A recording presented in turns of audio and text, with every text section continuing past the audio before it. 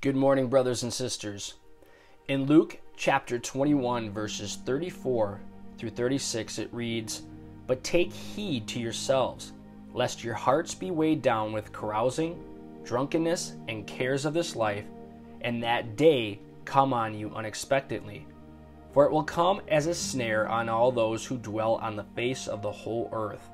Watch therefore, and pray always, that you may be counted worthy to escape all these things that will come to pass, and to stand before the Son of Man." In light of the truth that all that Jesus has predicted will come to pass perfectly, he gives a warning to his disciples. But it is also a warning which applies not just to the disciples in the first century, but disciples throughout the interval of time as we anticipate his return. Note that the command to be on guard does not mean to be on the lookout for signs, but with the command in Luke 21 verse 36 to keep alert. Jesus' point is that we are to continually be alert, and he explains why this is imperative. Otherwise, we will begin to be weighed down with the things that affect those in this world, who are living for this world. Jesus is calling for a heavenly mindset. In contrast to those who are sleeping until the time of Christ's return, listen to Titus 2:11 through 14. Quote, "For the grace of God that brings salvation has appeared to all men, teaching us that, denying ungodliness and worldly lusts, we should live soberly, righteously, and godly in this present age, looking for the blessed hope and glorious appearing of our great God and Savior Jesus Christ, who gave himself for us, that he might redeem us from every lawless deed and purify for himself his own special people, zealous for good works." Christians are to live in direct opposition to the world. Instead of carousing, we are to live godly. Instead of drunkenness, we are to live soberly. Instead of being weighed down with the cares of this life, we are to live righteously. Indeed, we are counted worthy because Jesus has purified for himself his own special people, zealous for good works. Consider Romans 13, verses 11 through 14. Quote, "And do this, knowing the time, that now it is high time to awake out of sleep. For now our salvation is nearer than when we first believed. The night is far spent, the day is at hand. Therefore let us cast off the works of darkness, and let us put on the armor of light. Let us walk properly as in the day, not in revelry and drunkenness, not in lewdness and lust, not in strife and envy, but put on the Lord Jesus Christ, and make no provision for the flesh to fulfill its lusts." Making provision for the flesh goes back to what was discussed in Luke chapter 21, being weighed down with the things of this world. Weighed down with sin, weighted down, overpowered, burdened, and pressed. It is used, this verb, bareo, translated weighed down, it's used of heavy, sleepy eyes, overcome with sleep. Paul says the day is at hand, and every day that passes, we are one day closer to his return. Now, given the danger of a slow leakage of eternal vision from our hearts, which would cause us to become sleepy regarding the days of days, Paul, in a letter addressed to new believers, writes words of warning and encouragement. Quote, "But you, brethren, are not in darkness, that the day would overtake you as a thief. Compare it with suddenly like a trap. For you are all sons of the light and sons of the day. We are not of night nor of darkness.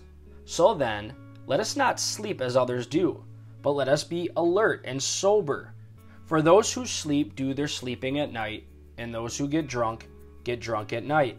But since we are of the day, let us be sober, having put on the breastplate of faith and love, and as a helmet the hope of salvation. For God has not destined us for wrath, but for obtaining salvation through our Lord Jesus Christ, who died for us, so that whether we are awake or asleep, we will live together with him. Therefore encourage one another and build up one another, just as you are also doing. Now 1 John 2:18 and verse 28, quote, "Little children, it is the last hour. And as you have heard that the Antichrist is coming, even now many Antichrists have come, by which we know that it is the last hour. And now, little children, abide in him, that when he appears, we may have confidence and not be ashamed before him at his coming." Now, these verses in 1 John sound an awfully a lot like what John talked about in Revelation 3:18. Quote, "I counsel you to buy from me gold refined in the fire, that you may be rich, and white garments, that you may be clothed, that the shame of your nakedness may not be revealed, and anoint your eyes with eye salve, that you may see." Jesus' big point here is that if disciples are not alert for his appearing and instead become too absorbed in the cares of everyday life, their senses will be dulled to eternal things, especially the need to be looking frequently for him and living faithfully for him. In conclusion, listen to this quote by J.C. Ryle. "Let us learn from these verses the spiritual danger to which even the holiest believers are exposed in this world.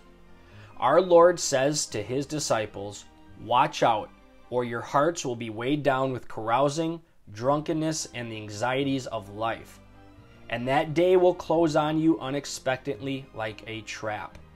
These words are exceedingly startling.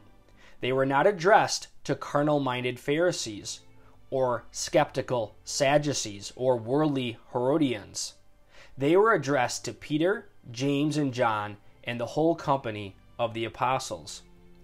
They were addressed to men who had given up everything for Christ's sake, and had proved the reality of their faith by loving obedience and steady adhesion to their master. Yet even to them our Lord holds out the peril of carousing and drunkenness and worldliness.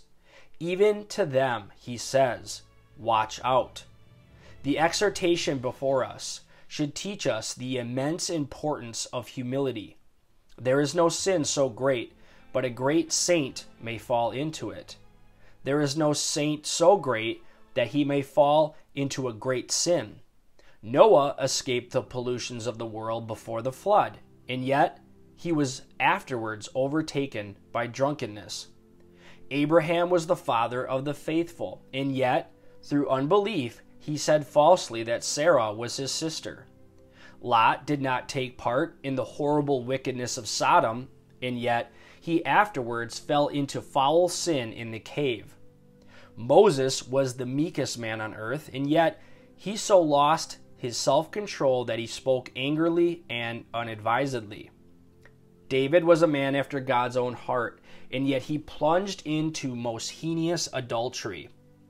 These examples are all deeply instructive. They all show the wisdom of our Lord's warning in the passage before us. They teach us to be clothed with humility. Let him who thinks he stand take heed lest he fall. The exhortation before us should teach us the great importance of an unworldly spirit. The cares of this life are placed side by side with carousing and drunkenness. Excess in eating and drinking is not the only excess which injures the soul. There is an excess of anxiety about the innocent things of this life, which is just as ruinous to our spiritual prosperity and just as poisonous to the soul. Never let us forget that we may make spiritual shipwreck on lawful things, as really and truly as open vices. Happy is he who has learned to hold the things of this world with a loose hand, and to believe that seeking first the kingdom of God, all other things shall be added to him. God bless.